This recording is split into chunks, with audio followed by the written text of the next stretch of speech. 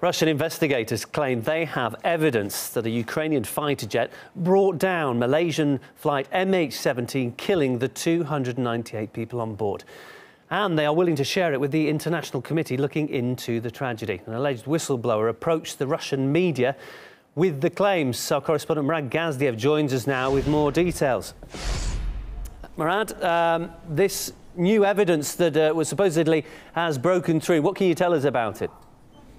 Well, investigators are taking these alleged revelations very, very seriously. They've now met with this source, this man, and he took a polygraph test, a lie detector test, which they say he passed without any problems. They say his story is solid, that he wasn't confused about any of the details. What's more, it meshes with the facts that the Russian investigators already have about Ukraine's role in the downing of MH17. Now, of course, if this turns out to be true, this would be sensational news. What exactly did this man have to tell the media?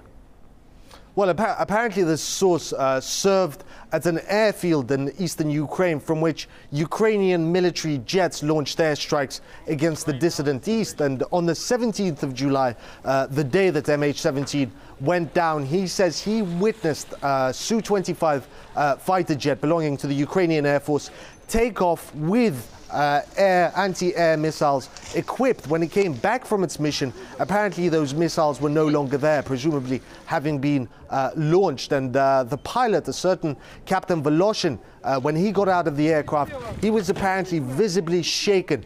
And here's what he had to say. Фраза была от него слышна, когда из самолета вылез. Самолет не тот. И вечером вечерняя фраза была вопрос у одного летчика к нему, к этому же. Что там с самолетом? На что тот ответил, самолет оказался в ненужное время, в ненужном месте. The Ukrainian government has confirmed that there is a Captain Voloshin in its air force, but it maintains that on the 17th of July, on that day, none of its aircraft were flying any missions. As for the source, this alleged witness, his identity for now is being protected because he still has family in Ukraine. OK, with the very latest news there, that's our correspondent Murad Gazdiev. Thank you.